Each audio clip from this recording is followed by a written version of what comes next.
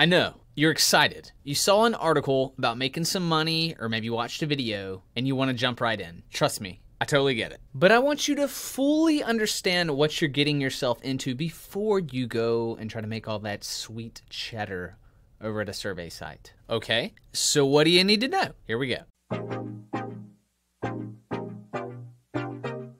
Mistake number one is not understanding the business model of these survey sites.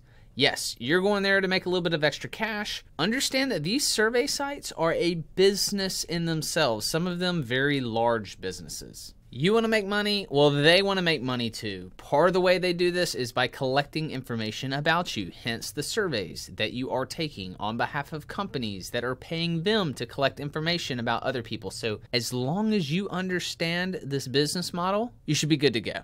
Number two, terms and conditions. This is a big one. Yes, you should read these. They give you all of the details of how the site operates, how rewards and cash and points, how all that works, and what your rights are as a user, as a customer of the website. Yes, I know what you're thinking, and I typically don't read them either. But if you want to know all the details of how these sites are making money from you and understand their business model, you've got to read the terms and conditions. Número tres, not understanding how the reward system works. They all work differently. Some of them give you points. Some of them pay you in some gift cards. Some of them give you some cash. Understand what rewards you're going to get for the item that you're going to complete, whether it's whatever, playing a game or signing up for a service or taking a survey. Understand what you're getting in return for doing that item. You just don't want any surprises on your end. You want to know what you're getting yourself into. Number four, not filling out these surveys completely. Again,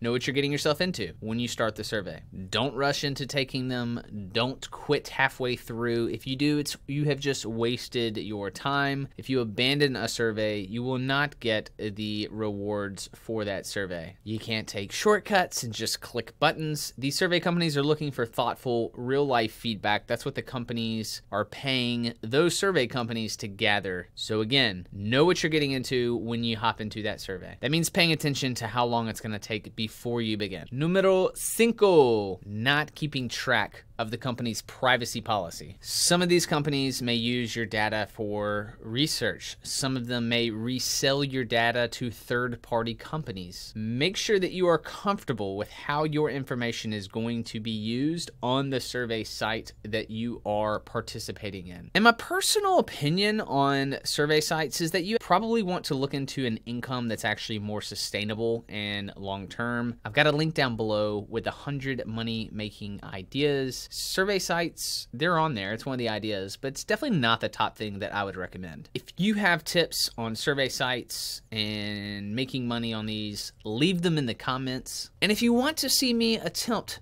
to do as many surveys as I can in 1 hour and see how much money I made, then watch this next. See ya!